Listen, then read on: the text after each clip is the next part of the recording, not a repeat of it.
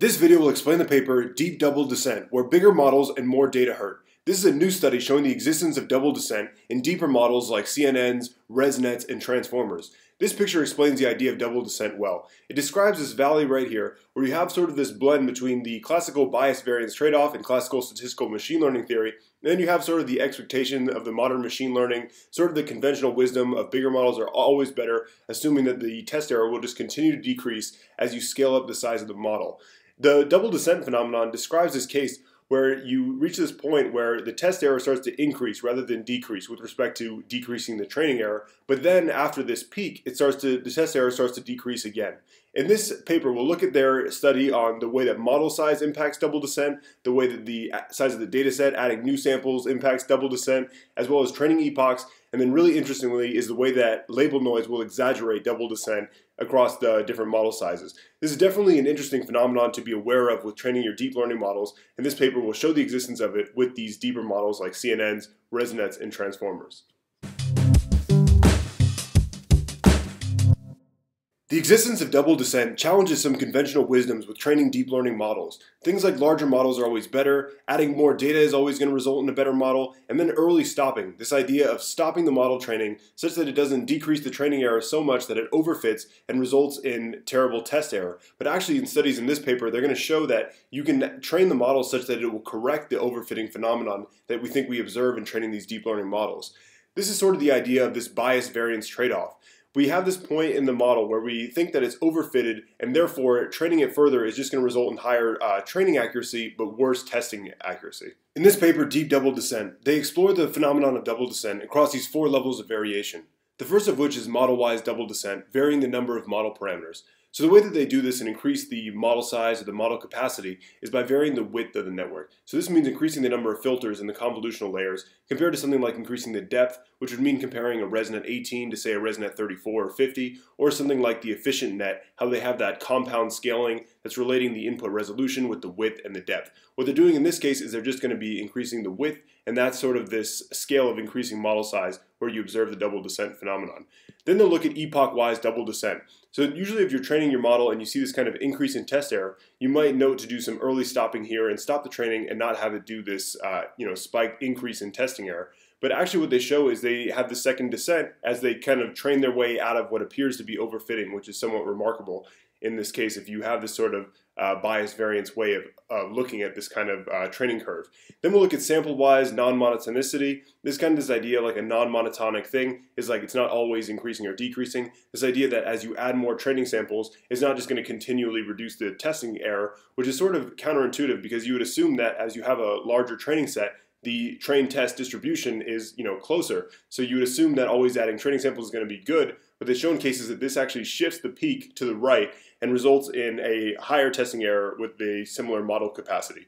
Then we'll look at the label noise. So what they're doing is they are sort of exaggerating the double descent by corrupting the label. So with a random probability, they're going to flip the label on certain images or certain samples in the Transformers task, and they're going to do this to sort of see how these models, model noise and how this impacts their ability to, generalize the test error and sort of the double descent phenomenon.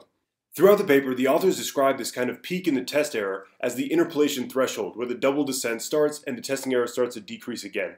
So throughout this paper, they'll frame this as the effective model complexity, which is a complexity metric that's looking at how many samples and the model with its current capacity can sort of model. So in this case, you see that they have the underparameterized resume, this kind of critically parameterized intermediate spot, and the overparameterized resume. And they sort of define this in order to describe the phenomenon throughout the paper. Another interesting detail to note about this paper is the way that the label noise sort of accentuates this double descent phenomenon. So in the experiments, they're going to have the experiment with 10% and 20% label noise. So what this means is that a given data point would have a probability P of having a correct label, and then 1 minus P of having a random label sampled from the uniform distribution of labels, resulting in things like this car image from CFAR 10 being labeled as dog. So this case results in a much larger double descent phenomenon, much easier to see it. And they sort of also reason about how label noise is evident in real-world data, which I think is really interesting as well, sort of this discussion around the label noise and sort of how that impacts the way that you interpret the experiments in this paper.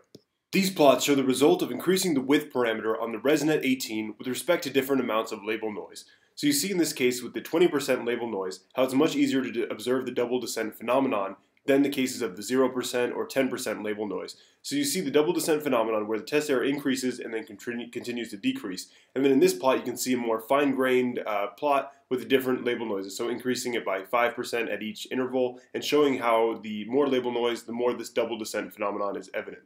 Another interesting result they show is the impact of data augmentation on the model-wise double descent. So doing data augmentations like rotations or translations results in this kind of a plot compared to the double descent plot that we just saw on the previous slide. So you see in the case of with the data augmentation, the width parameter needs to be much larger to start to descend again to this original point. So in this plot, you actually might want to do double optimal stopping at this region, sort of compared to scaling your width up even further beyond the plot that's shown in this study.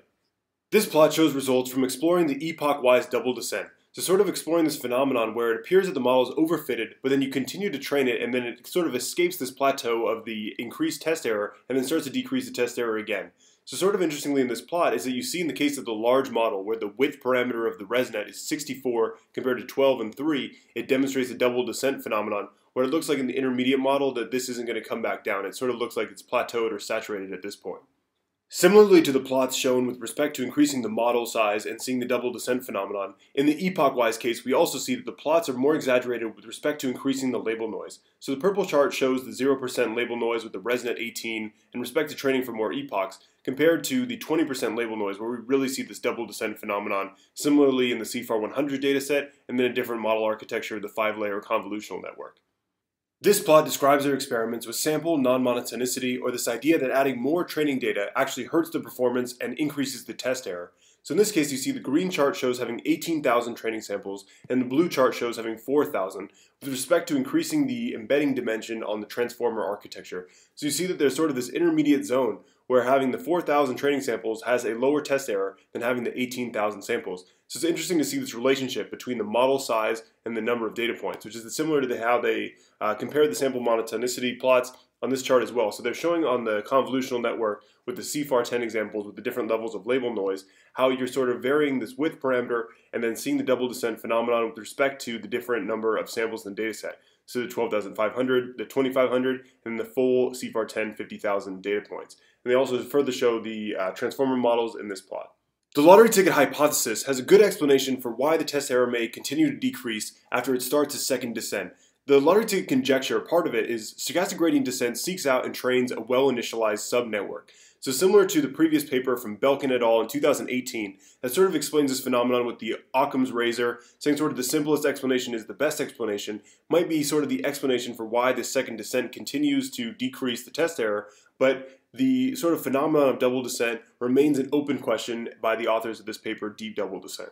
Reacting to this paper, Deep Double Descent, I'm really interested in how this looks with unsupervised learning with massive models and massive data sets if we have this kind of double descent phenomenon on these unsupervised learning or self-supervised learning tasks. I'm also interested in the idea of curriculum learning and this phenomenon of sample non-monotonicity. So if you increase the data set size, it seems that there is this intermediate point where you're actually increasing the test error. But I also think it's interesting to think about what training points you're adding to the training set, rather than just sort of treating all samples as the same with respect to increasing the size of the data set and observing this double descent phenomenon. I also think it's interesting to think about double descent in the context of neural architecture search. So you're searching for these optimized architectures, but it might be interesting to think if they're sort of like borderlining on this valley of double descent that is sort of, making it so you can't really see the true results of the engineered architectures. But I also think it's really interesting the impact that label noise has throughout this entire paper. So you always see that this phenomenon of double descent is heavily exaggerated in the case of adding label noise.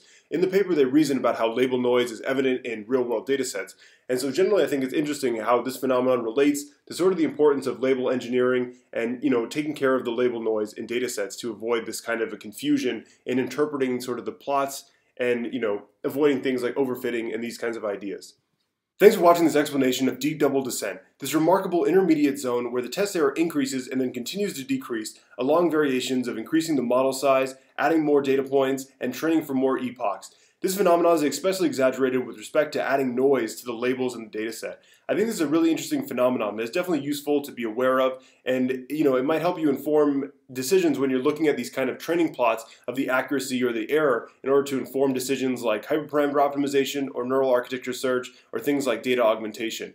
Thanks for watching, and please subscribe to Henry AI Labs for more deep learning and AI videos.